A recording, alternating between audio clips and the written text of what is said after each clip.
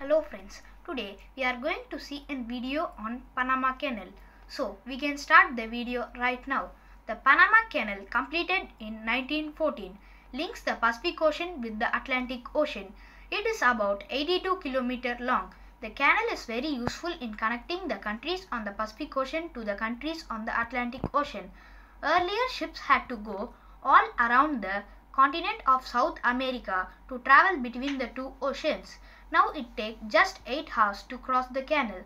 Thank you. Stay home, stay safe and break the chain. Please subscribe to our channel